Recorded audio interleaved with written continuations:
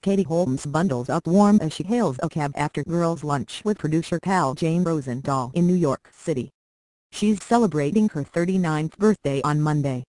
And Katie Holmes ensured she toasted the last birthday of her 30s in a suitably glamorous style as she enjoyed the girls' lunch with her producer pal Jane Rosenthal at Sant Ambroeus restaurant in New York City's Upper East Side on Sunday.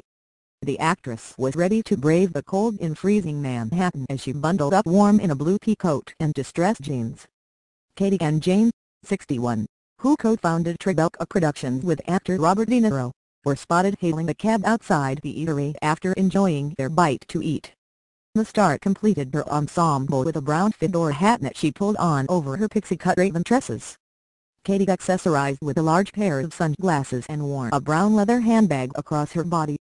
It looked like the Dawson's Creek alum had been doing some Christmas shopping as she was toting the large white carrier bag. Jane wore a black and white pea coat with an unusual tasseled edge.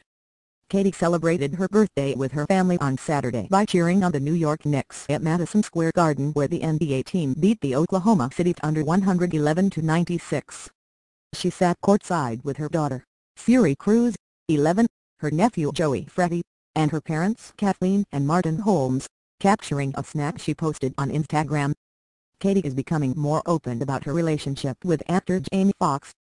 She celebrated her both's 50th birthday at a massive bash for friends and family at the Highlight Room in Hollywood on December 13.